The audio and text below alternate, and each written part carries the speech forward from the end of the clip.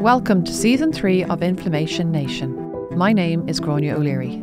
Inflammation Nation is a podcast from Arthritis Ireland aimed at increasing awareness and understanding of arthritis and related conditions. I'm delighted to welcome Professor Helen French to the podcast series. Helen is an Associate Professor in the Royal College of Surgeons School of Physiotherapy and a clinical specialist physiotherapist. You're very welcome, Helen. As we know, osteoarthritis contributes to considerable physical and psychosocial burden, often resulting in, significant pain and physical disability for many people who live with it. It's also very prevalent in Ireland, so we're really delighted to have you here today to discuss the role that exercise plays as a first-line treatment for osteoarthritis. So I'm going to start by asking you to first explain what exactly osteoarthritis is. Yeah, thanks, Gráinne, and I'm delighted to be here. So osteoarthritis is, as you said, it's the most common type of arthritis. And whilst a lot of your listeners may be familiar with the idea of an inflammatory arthritis, we don't categorise osteoarthritis as an inflammatory arthritis. It's a condition that affects the joint, but it affects particularly the cartilage of the joint and really the ability of the cartilage to repair itself. Now, sometimes people would have heard the term, it's a wear and tear arthritis. Yeah.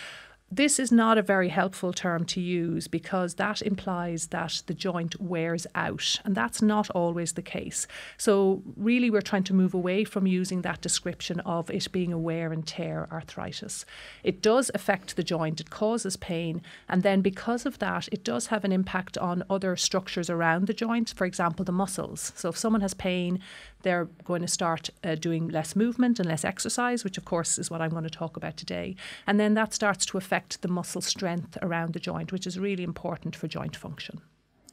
So there's also this perception that osteoarthritis is inevitable. Like we see it in our work every day, and that it's an inevitable part of the ageing process. What do you say about that? Yes, we do know that it is associated with getting older. So age is a risk factor, and there are lots of other risk factors. But we can't assume that every single person who gets arthritis as they get older, because that's not the case. And a really good example is when people present, with pain in one knee. And, they've got arthritis in one knee. Well, I would say, well, actually, your two knees are the same age. So why do you have it in one knee and not the other knee? And that would apply to lots of joints. So it is not an inevitable consequence of getting older. However, the prevalence or the frequency of it does increase with age. So we do know that age is a risk factor. And do we know then more about why some people, if you take two 80-year-olds, for example, one with no arthritis, the other with significant osteoarthritis. Do we know why that is? Yeah, we know what risk factors are there, and there possibly are more risk factors we don't know about. And I suppose the other thing to say when we're talking about osteoarthritis, there are certain joints more affected than others. So the knee joint is the most common joint affected. The hip joint and the hands would be the typical joints affected. Now, that's not to say it doesn't occur in other joints. People will report arthritic symptoms in their feet. They will report, back pain that can be associated with some arthritic changes as well. So when we're talking about, people developing it, one person getting it and not the other, really it's looking at the risk factors that may be more general risk factors, or they may even be specific to that joint. So if I just run through some of the risk factors fairly quickly. So I've already mentioned age is a risk factor. Genetics is also a risk factor, but it doesn't explain everything. But there is certainly a genetic component, and studies have shown that perhaps 30 to 40% of the risk is due to genetics. We also know that being overweight is a significant risk factor. And this is I suppose a lot of people would think, well, yeah, that would make sense because you've got increased load on the joints, for example, the hip or the knee joint. But actually we see increased weight being a risk factor for even our hands. And our hands are not weight-bearing joints. So part of that risk is, yes, it's due to loading, increased load, particularly over years. But also when people have increased weight, we have fat cells, and those fat cells release little kind of inflammatory chemicals, and they can contribute to the to the I suppose the pathology of osteoarthritis. Even though I said osteoarthritis isn't an inflammatory arthritis, we do see a very low grade inflammation. It's not a significant feature of the presentation. So increased weight is a risk factor, and as an example, for every 5 kilogram of increase in weight, you're increasing your risk by 36%. So that's quite significant. Then we have other risk factors that are associated with different types of osteoarthritis. So, for example, we do have a little subtype of osteoarthritis, which we often call post-traumatic arthritis, particularly occurring in the knee joint, that is associated with significant knee injury in the past. And many of your listeners will be familiar with anterior cruciate ligament injuries. We've heard this with lots of famous soccer players and GAA players. And this is a really important ligament in the knee that provides a lot of stability in the knee. So when a sports person, usually a kind of a high level twisting, fast accelerating sport like our soccer, even skiing, GAA, when they tear that ACL, you're increasing your risk of osteoarthritis later on, even in the next 10 years. So you could have a 25-year-old, a 30-year-old who tears their ACL. And right now, the research would suggest that even 10 years later, a proportion of them are at higher risk of getting osteoarthritis. I suppose being active also is a risk in terms of we have almost like an extreme of activity being risk. So studies have shown that people who are at a very high level of physical activity, really we're talking about elite level athletes. Again, a good example is the professional footballer playing, 6 days a week over a career, does have an increased risk of osteoarthritis in their knees, for example. But if you take the recreational type of athlete, and a lot of people would ask about things like running, for example, the risk is not any greater. In fact, that probably reduces your risk, and we can talk about that later. But on the other end of the scale, being physically inactive also increases your risk. So people often describe this kind of a U-shaped curve where we have the peak being at really high levels, like that 90% of the people won't be at, versus really low levels, which unfortunately a lot of people do have low levels of physical activity. And that low level of physical activity increases your risk, and it also increases your risk possibly by also increasing weight. So again, we're kind of back to the increased weight. So let's go back to now the early signs and symptoms that a person might experience when they are developing osteoarthritis. Can you tell us what those are and also the steps that someone can take to manage and prevent its progression?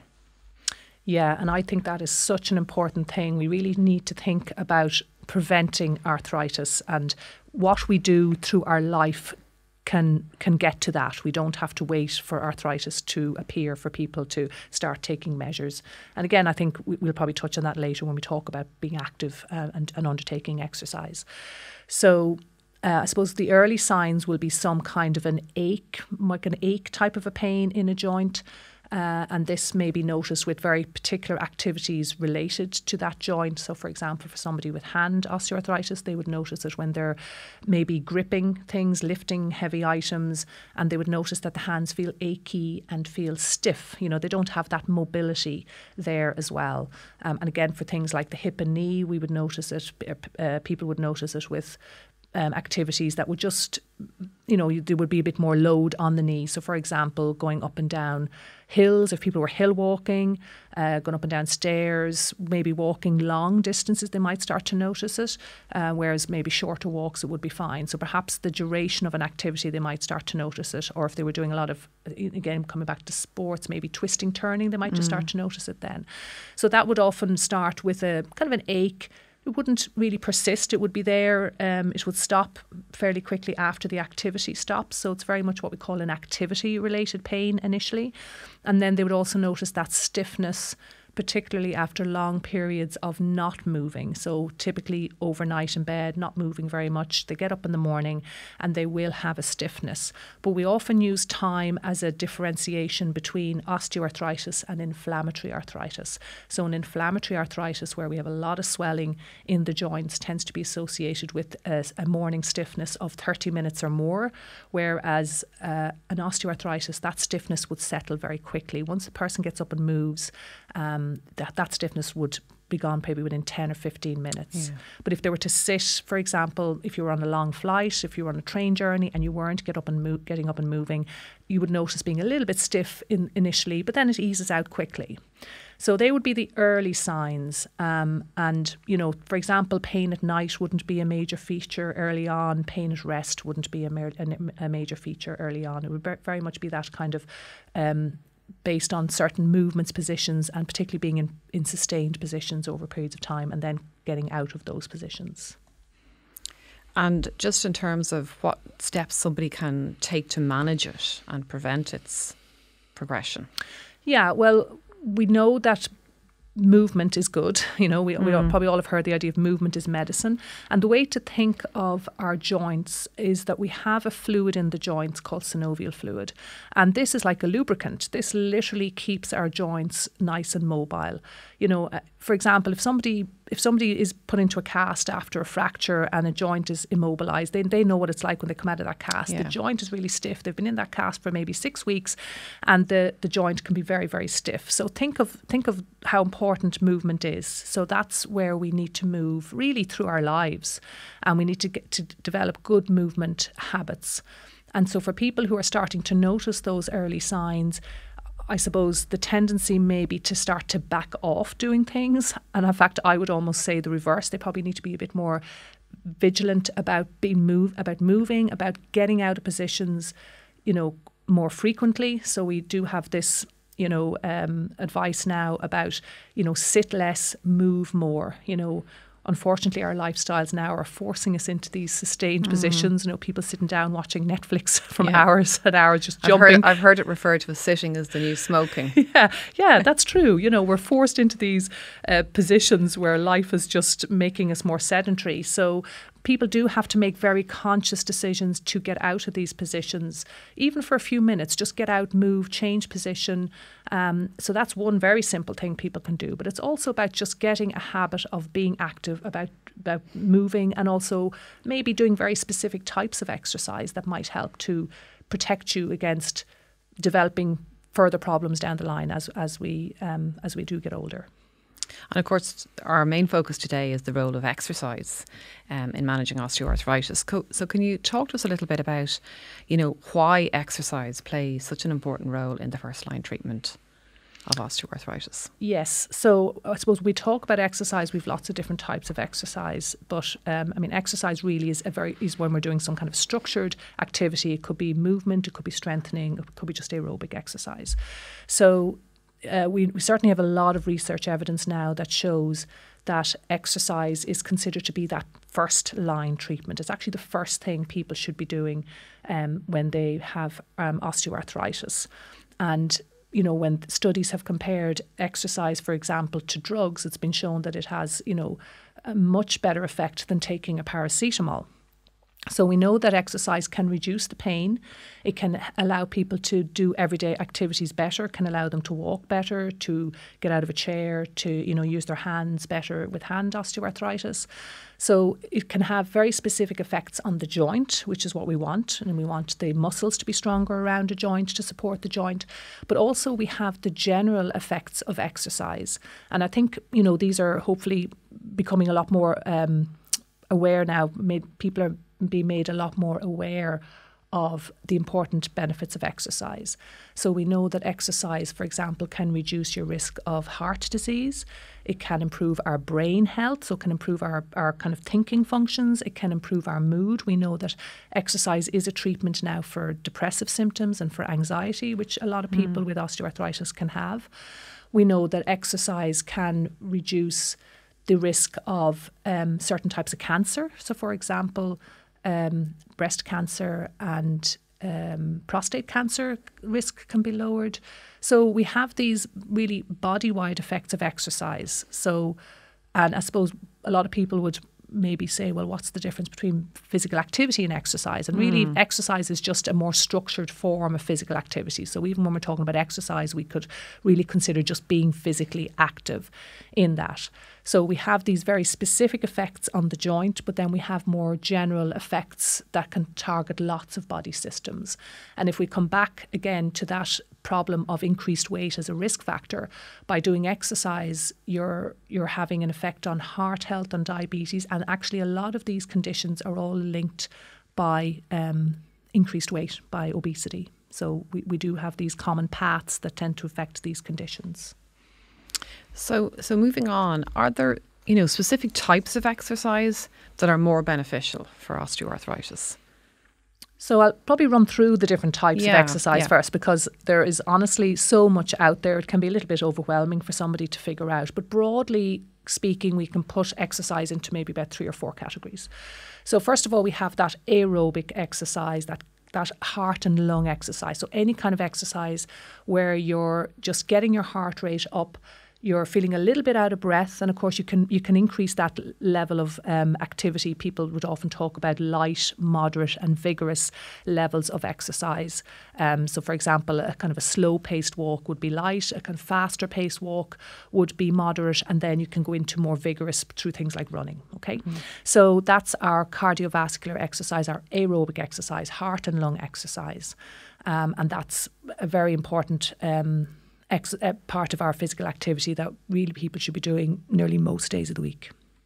So then we have strengthening exercise. So strengthening is where we're really trying to strengthen the muscles around a joint to support a joint, because muscles play a really important role in supporting joints. So for example, around our knee joint, we would have muscles like the quadriceps muscle, the hamstrings muscles. Around our hip joints, we would have the gluteal muscles as really important muscles around the hip, and our hip flexor muscles. And then we would have in around the hands, we have all these little muscles in the hand and in the forearm that play an important role in giving us grip strength. So muscle strengthening is another type of exercise. That's something that doesn't need to be done daily. We would often recommend that, and even physical activity guidelines recommend that strengthening is really 2 to 3 days a week.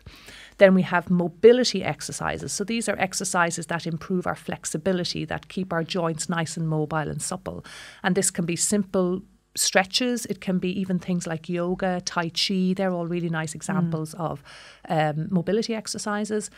And then I suppose we have other exercises that might actually do all 3 at the same time. We can have kind of like combination type of exercises. For example, certain types of yoga, there would be some strength, there would be some mobility. We also have some balance work in there that would also, help us to reduce our risk of falls. So to come back to your question about which is the best type, currently, really the evidence would suggest that no one type is better than another. So ideally, people can do anything, and we'll come back to kind of what would be advice for, in general about what to do and what not to do. But I would suggest trying to do a little bit of everything, actually. I think it's just good for our body systems. Have a little bit of aerobic because you'll get the heart and lung effect if you do a little bit of strengthening. And that doesn't mean you're going into a gym and lifting big heavy weights. We can do simple strengthening with body weight. And again, that will very specifically target our joint and our strength, particularly as we get older. We definitely need muscle strength. We lose muscle mass as we get older. We all do. That is a natural part of ageing. So certainly keeping muscle strength will help, and that will also help even in terms of it'll improve our balance and our control and reduce risk of falls as well. And then our mobility, again, we all get a little bit stiffer as we get older. Doesn't necessarily mean it's arthritis. So keeping that flexibility in our joints is also I would consider to be a kind of an important thing to do, even again a couple of days a week. So let's talk about someone who's currently living with osteoarthritis, hasn't partaken in any physical activity for some time. Where would you suggest they start? For example, do you think it's better to try to exercise, with a partner, a friend, or, do something that you find fun? Like where does somebody start? Yeah, we definitely know, again, from lots of research where people have gone out and asked people with arthritis what stops you getting going or what helps you in getting going. So we certainly know now the things that will help people. And there's probably a multi-pronged approach, really. So firstly, yes, I would say it is good to have peer support, to have somebody to do it with you. We're heading into the winter now. So in the winter months, it can be really hard to go out and exercise. So making an arrangement to meet somebody and do something outdoors, for example, will just be so much easier when you've committed with somebody else, and you'll get that nice peer support, and it can be more of a social thing as well. So doing it with friends or family is one thing. I think as well, setting a realistic goal. I always find it really interesting in January. You see all these people who join a gym, and they're all gung-ho, and they go into the gym and they're going to be there for the first few weeks, and then by the end of January they've all disappeared. And that's probably just because they've just not set a realistic goal. I think it's easier to start small and stay realistic about what's possible, rather than try to set these really big... Or else they've set a goal and they've no idea how they're going to achieve the goals. Exactly. They haven't broken it down into steps. Exactly. And that's exactly it. So in that goal setting, you're setting a very achievable goal. You're not setting this big, long-ranging goal that really doesn't seem like you're ever going to get there. And when you are setting a goal, it's probably not realistic to say, oh, I'm going to, aim to be pain-free, for example, because, it may not happen. People with arthritis aren't always pain-free, but what they can do is they can manage the pain and they can live their life, with the pain and keep it under control. So, and when you're trying to, set goals about how much to do, again, that idea of, oh, well, I'll stop when I get the pain. That's also, I don't think, a very realistic goal. So you are better to set a time-based goal, or maybe a distance-based goal if you were, for example, walking, or if it was time-based. I'm going to start with, 5 minutes day one, and then, increase up, and maybe increasing up that idea of kind of 10% is often a good rule of thumb when you're trying to particularly increase your aerobic capacity. But it's all about consistency, and it's all about habit. And, the analogy I would often use is, if you think about brushing our teeth, from a young age, we were taught we had to brush our teeth twice a day. It's just what you do to keep your dental health and prevent having all these problems with your teeth and your gums and your mouth. And really, we should be taking the same approach to our joint health. And it should become a habit. It's all about it becoming a habit, and it's just part of your normal everyday. So if it's just not possible to, commit to doing a particular type of exercise, then we can just try to be a bit more active in the day. And again, there are really simple ways to do that. So, for example, if you were getting the bus into town or going somewhere on a bus, get off one stop earlier than you normally would and just walk the rest of the way. When you're in a shopping centre, instead of going up the escalator or the lift, go up the stairs. So you could be out doing your gardening, you could be doing your household activities. These are all examples of just being moving and being active. So there are ways of just looking at your day and seeing where you can try and fit movement and activity in, even if it's not structured exercise. So the other thing is, I suppose, is the devices that people have now. And we're becoming a technology-driven world. And certainly they play a role. There are people who will find those beneficial. They will have their Apple Watch, they will have their Fitbit, they will have an app on the phone. And by monitoring and recording their exercise or their physical activity, it will keep them motivated. And some of these watches literally tell you to move. Yes, mine does. But that's brilliant, because we sometimes just do get engrossed. I mean, I'm the same. No, it's helpful. It's really helpful. Yeah. Like I could be sitting, for long periods of time when I'm working, and I get totally engrossed in it. And I think, oh God, I need to move. And when I do move, I do feel a bit stiff when I get going out of a chair. So it helps me to just remember to get up and move.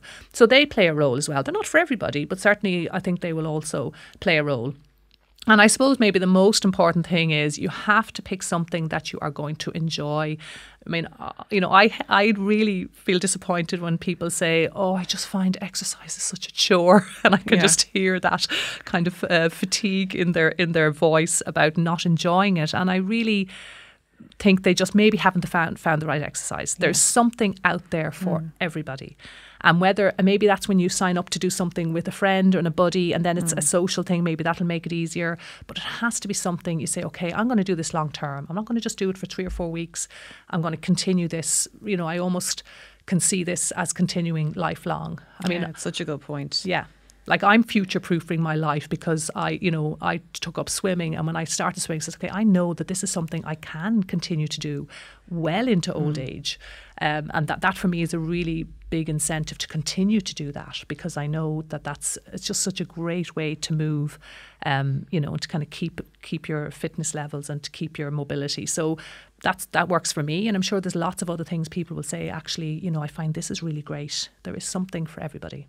Okay, thanks for that, Helen. And we're going to move on now to that big issue of fatigue and arthritis. And it's something that, certainly people with arthritis often tell me that's nearly worse than the pain, the fatigue. What tips can you give for somebody who's really perhaps, experiencing sleepless nights because of their pain? It's feeding into this whole pain fatigue cycle, and they just don't have the motivation to start exercising. What can you recommend in terms of where somebody might start? Yeah, and I think sleep and fatigue may not feature as much in osteoarthritis as in some of the inflammatory arthritis. Yeah. Certainly it doesn't seem to be as spoken about as much, but it is definitely there. And, again, research would show that, and patients will say that, I'm not sleeping, particularly as the disease progresses. Yes. So as a person progresses and, they are getting worse, and not all patients get worse. I think that's another really important thing to say. People say, oh, I'm inevitably going to get worse. They don't. But there is a group who possibly will progress, and then the sleep at night will become affected, and then they will have this fatigue. So, look, there's a lot out there about this concept of sleep hygiene. I mean, I'm not an expert in it, but people can find information online about how to have just good sleeping habits. I mean, the most basic thing is the phone or the device in bed at night, and, having that on and not having that kind of quiet time before you go to sleep, and that kind of blue light idea. So there's lots of tips out there on sleep hygiene and just managing your sleep environment and the temperature of the room and so on. So that's and one even element. the run up to going to bed in terms of caffeine, all of those things, not staying away from those things several hours before you go to bed if sleep is an issue. Yeah, exactly. And of course, the reason why sleep is an issue is because people have pain, and then most likely it's because of a particular position they lie in bed, and certain positions will work and certain positions will aggravate their pain. So sometimes it is just about trying to find a position that works best. But of course, our natural instinct is to move during night. We can't stay in the one position. But I suppose trying to manage all of those elements before you go to bed and when you're in bed certainly will play a role. The fatigue part of it is, I suppose, related to the sleep, but it's also related just to the condition itself, and people will describe the fatigue of arthritis being different to a tiredness that we might feel if we don't have a good night's sleep. So research has also shown that actually your fatigue is helped by exercise, and that's really counterintuitive for people, that if I go and exercise, I am going to feel better and I will feel less fatigued. And it's almost like people need to just try it and see it. So we know that exercise has an effect, for example, on our brain, okay? And we get the release of endorphins. We get the release of chemicals in the brain. People would often call them these feel-good hormones, these feel-good chemicals that are released from our brain. And so you get this, like serotonin is an important one. You get this really important feel-good factor from exercise. And so that can also then present as kind of feeling better, feeling less fatigued, feeling a bit energised after exercise. I suppose practically for somebody to start, again, it's just, start with a little bit. Just start with a few minutes, do something small, because something small is better than nothing. And once you start, you've started. And then you want to just try and gradually progress that. So even if it was just doing a few exercises for mobility, just to kind of do some nice mobility work for whatever joints are a problem, or even just general body mobility. So they, I think, are quite nice exercises or things to start with, just doing some nice, simple mobility exercise, moving your joints, moving your hips, moving your knees. That's why things like yoga can help. Now, not everyone likes yoga. Some yoga is very strenuous, but variations of it. There's lots of variations out there. I suppose a lot of people would would say that exercise in water is really helpful. And that's not always practical for people because you need a pool perhaps in the vicinity. Some people aren't just comfortable being in the water, but certainly even starting in the water can be good because the water does have an effect in terms of just, I suppose, reducing load, but also if there's a temperature in the water, it can just feel nice and relaxing if it's not, if it's a nice comfortable heat, not too hot. And just on that in terms of exercising in water, because sometimes I think people feel, well, oh gosh, I can't really exercise in water because I'm not a great swimmer, my technique's not great. But can you just talk to us a little bit about, because you don't, my sense is that you don't have to be a great swimmer. The exercise in water can take different forms. Yeah, exactly. Yeah. You don't even have to swim in the water, okay? You can go into a pool and you can walk up and down in the water. And we know that walking in the water, for example, you often see people, when they're injured runners running in the water when they can't run on land. And that just tells you that it's just much easier to do in water. So you can walk up and down in the water. You can do aqua aerobics. A lot of gyms and pools will run aqua aerobics, and they're not, people kind of get a bit terrified when they hear the word aerobics because of the tradition of doing these very vigorous aerobic type of programs.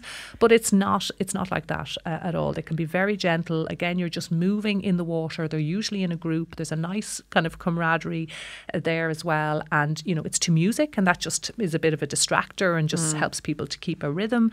And there's a routine there. So aqua aerobics, walking in the water.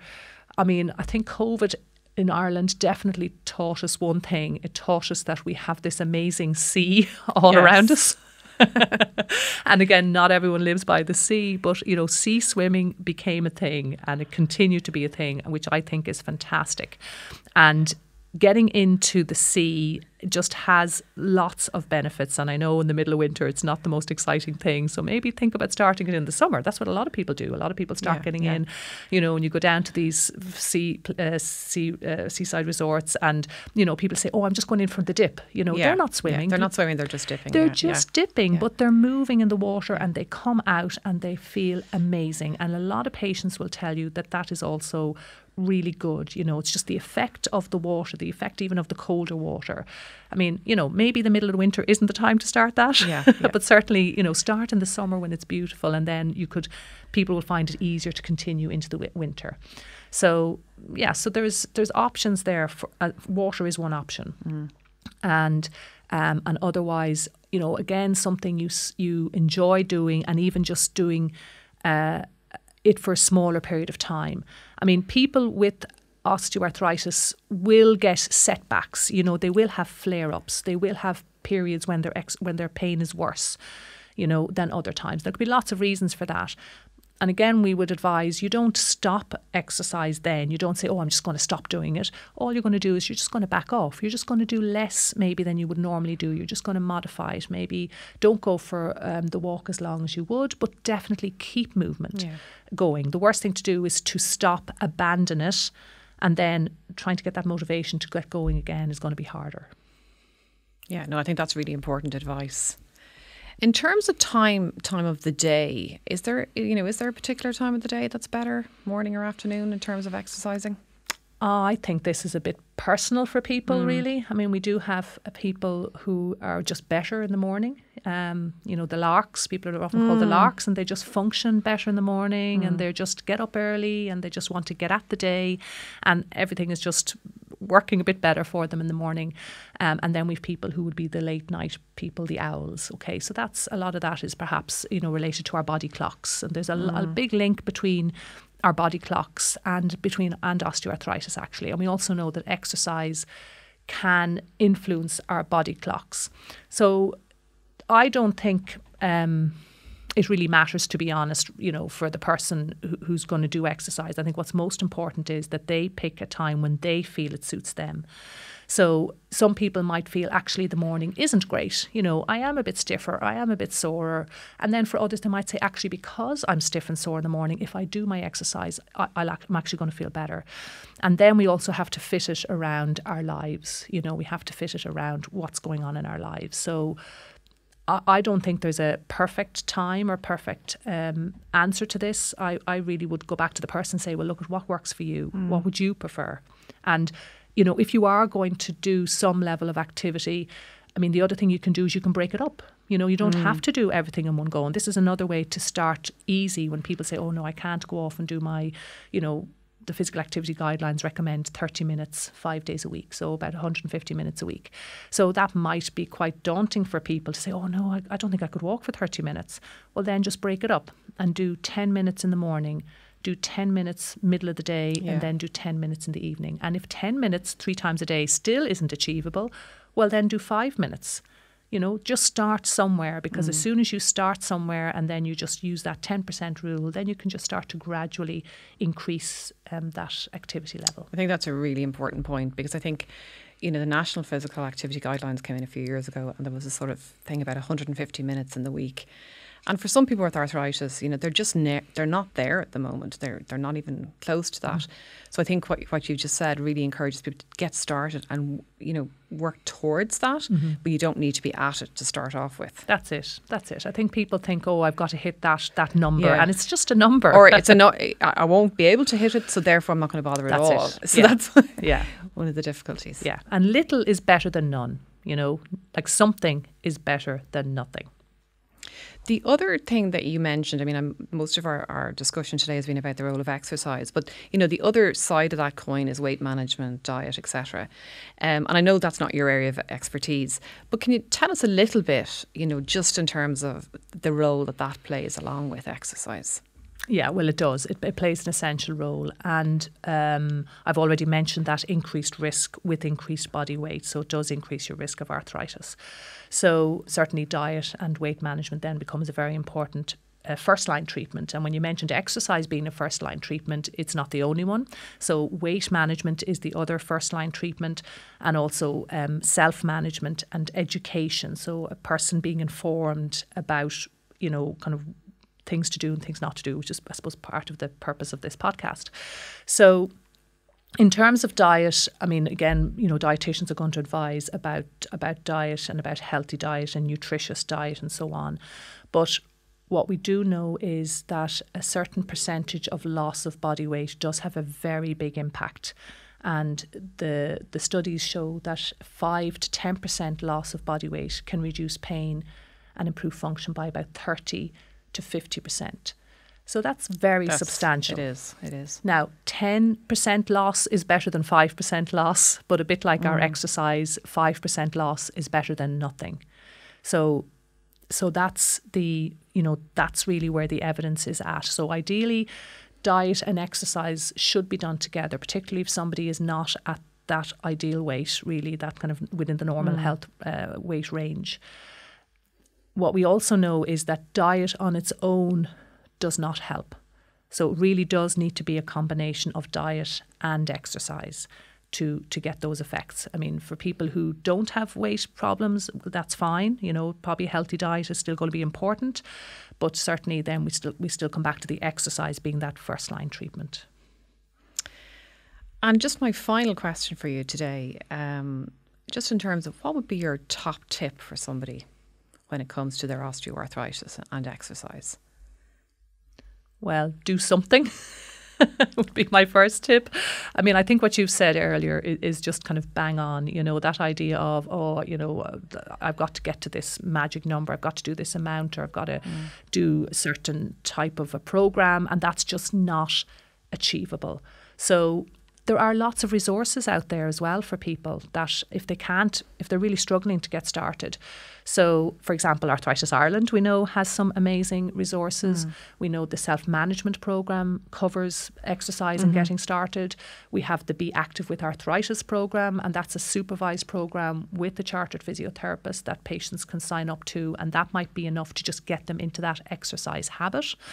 I mean, we have brilliant resources on Healthy Ireland. So this is a health service initiative, you know, in Ireland, and there's a website, Healthy Ireland, and that has a lot of supports there. And I think there's a lot out in the community if people go looking for it. I think there's a lot of activities and resources out in the community. Now, sometimes somebody may not be able to do that on their own initially, right? It just might be just too overwhelming when they start looking for information, start looking for resources. And I suppose we do also know that supervised exercise does get the best effect. In other words, if people do exercise under the supervision of a health professional, such as a physiotherapist who would do a lot of exercise prescription for patients, then they will get the best effect. So if you were really struggling, didn't know where to start, needed to set goals, needed some specific advice about what are the types of exercises I should be doing, or what kind of activity I should be doing, then seeking out a health professional and getting that initial kickstart would also be a suggestion. So that would probably be a few of my tips. Yeah. Thank you so much, Helen. And thank you for your time today. That was really informative. Not at all. Delighted to be here, Gráinne. Thanks very much. That's all from this episode of Inflammation Nation. Don't forget to subscribe on Apple Podcasts, Spotify, or as they always say, wherever you get your podcasts. For further information about arthritis, you can visit our website, arthritisireland.ie, or contact our helpline on 0818 252 846. See you next time. Inflammation Nation is supported by Pfizer.